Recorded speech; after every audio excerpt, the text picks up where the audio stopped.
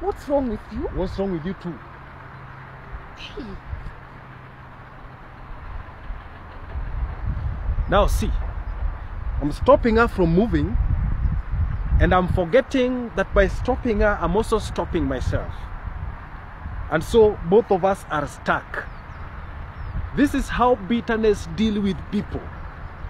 When you refuse to forgive someone and you are bitter in your heart, you think you are punishing that person, not knowing that you're also punishing yourself in the process.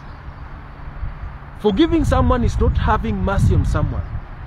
It's actually freeing yourself, setting yourself free.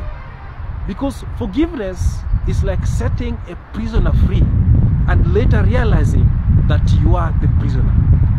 Forgive someone to release yourself. Because by holding someone, you're also holding yourself and you don't make any progress.